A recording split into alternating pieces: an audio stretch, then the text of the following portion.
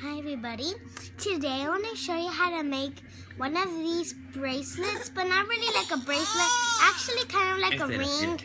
And yeah, so first you're going to get started with 3 rubber bands. You can get whichever color you want, but I prefer to use these colors, but you can use any colors. And then so I'm going to put this one, and then you kind of wanna twist this and put it on like that, and do the same thing with the other ones like this. Twist and on. Twist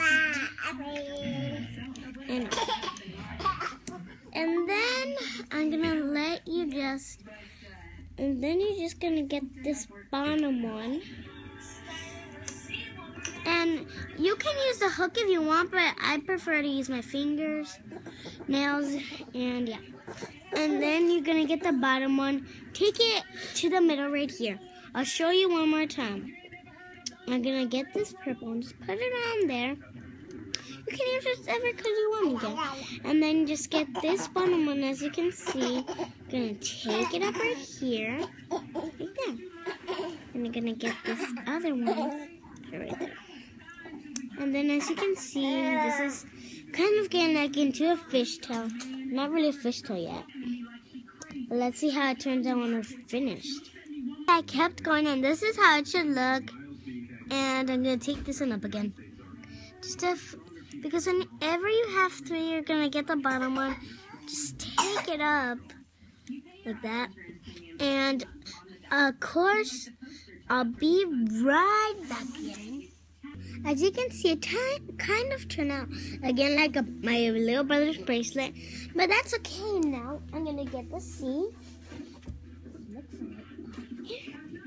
and then I'm gonna see. Show it to me. Here is our C with hair.